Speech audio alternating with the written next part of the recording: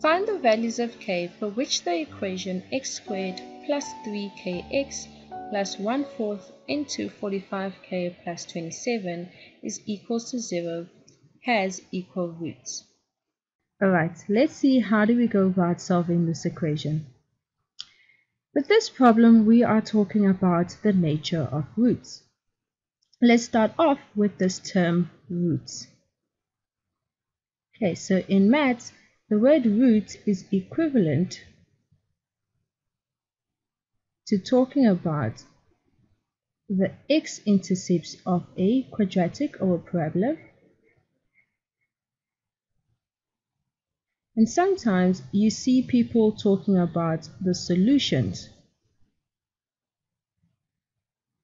Okay, maybe it's better to think about it as the x-intercepts. Okay, so what's happening over here is that we have sort of like a general form of a quadratic, right? And what the question is asking us is which k value, right, do we substitute into this general form such that when we do that, the resulting quadratic will only have equal roots, right? And by equal roots, this is the same thing as saying that we only have one root. Or you can think about it as having one x-intercept.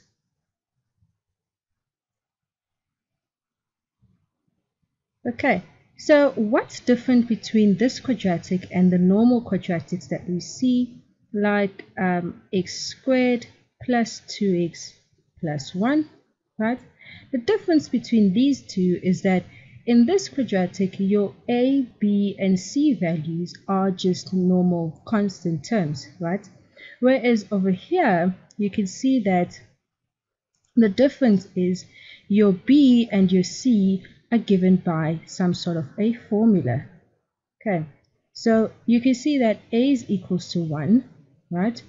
But b is equals to 3k, and lastly c is equals to this whole expression of 1/4 into 45k plus 25. Sorry, plus 27. Okay, so this whole expression over here. Right, so if you think about the fact that if this left-hand side, okay, was a function, right? So, okay, so a function y is equals to x squared plus 3kx plus 1/4 into 45k plus 27, right? When we let y equal 0, right, then we are finding the x-intercepts of our equation, right, or our function. Okay, so now what we're going to do is that we know that in order to find the x-intercepts, you would go through some process of factorization.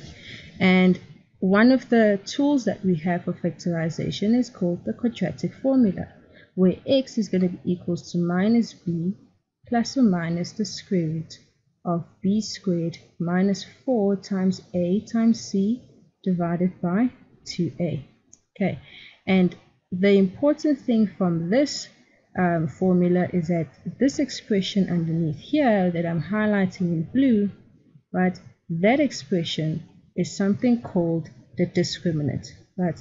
And the discriminant is what actually tells us what type of x-intercepts we're going to have. Are we going to have two x-intercepts, one x-intercept, or no x-intercepts at all? Okay, so this part, b squared minus 4ac, this is referred to as the discriminant. Okay, and we give this the symbol delta. Okay, so a small little triangle like that.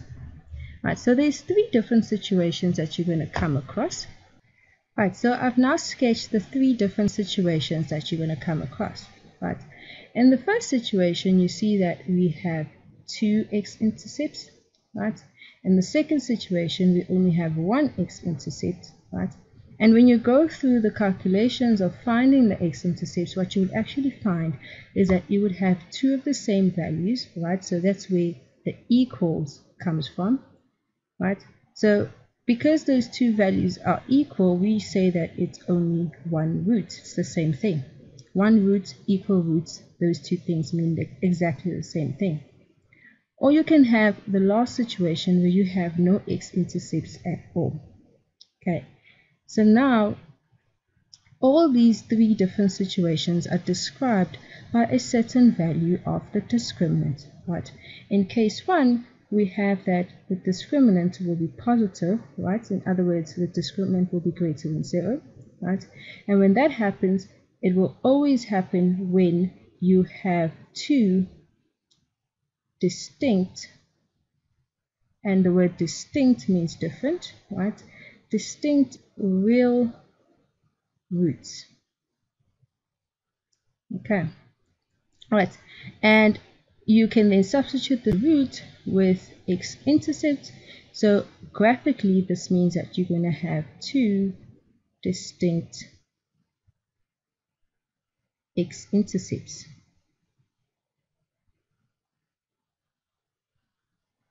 Right? The second situation is where your discriminant is equals to 0. Right? So when your discriminant is equals to 0, then we say that you're going to have equal roots, or that's the same thing as saying that you're going to have one real root. Okay? And graphically, like you can see above, this means that you're only going to have one x-intercept. Okay, so the parabola becomes tangential to the x-axis, right? Then the last situation is where your discriminant is less than 0, right? In other words, negative, okay? Over here, we say that you have no real roots, okay? And graphically, that translates to saying that you have no x-intercepts.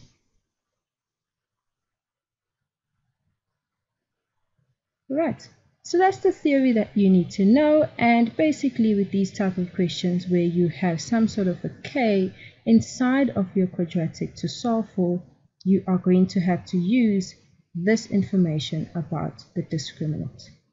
So I'm just going to move it to the side. Going back to the question, right? In order to answer the question, you would then first start by identifying your A, B, and C value, right? And that comes from the general formula for the quadratic that we know as ax squared plus bx plus c. Okay, and from above we see that a is equals to 1, b is equals to 3k, and c is equals to 1 over 4 into 45k plus 27. Okay, then once you've identified your A, B, and C value, you then substitute it into the condition of the discriminant that meets the question, right? So for our question, we want to have equal roots, right? So in other words, we want the resulting quadratic that we're going to get to only have one x-intercept, right? So we can start off by saying for equal roots, right, the discriminant must be equals to 0, or the discriminant will be equals to 0. Okay, then you then set up an equation. The discriminant is equals to b squared minus 4 times a times c. Substitute all these values in. Discriminant equal to 0, b equal to 3k, and we need to square that, minus 4 times a is equals to 1 times, let's actually make square bracket, right, times c, which is 1 over 4 into 45k plus 27. Right, so now we are ready to simplify even further. Okay, so we'll have 0 is equals to 9k squared, right, minus 4 times 1 is 4. We'll keep these square brackets for now. Multiply this 1 over 4 into this smaller bracket. that will give us 45 over 4 times k plus 27 over 4. Close our brackets. Right, then now we can continue to distribute this negative 4 into the bracket. So we'll have 0 is equals to 9k squared minus, when we do that, the 4's will cancel out, so we'll have 45k minus 27. Okay, then we can pull out a common factor of 9.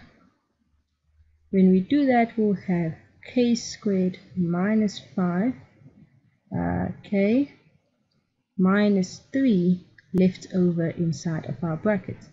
Dividing both sides by 9 will give us 0 is equals to k squared minus 5k minus 3. Okay, we can see that we can't factorize this specific quadratic because there's no two factors of minus 3 that we can add together to give us minus 5. So we're going to have to go into the quadratic formula. So going into the quadratic formula, we can solve that k is equals to minus b, which is minus 5, plus or minus the square root of b squared, which is minus 5 squared, minus 4 times a, which is 1, times c, which is minus 3, all divided by 2 times a. Okay, and we get our one solution as k is equals to 5 plus the square root of 37 divided by 2. And the other solution is going to be when we substitute this plus over there or minus, and we get 5 minus the root of 37 divided by 2. So we can write finally that k is 5 plus or minus the square root of 37 divided by 2. Okay, so what does this mean?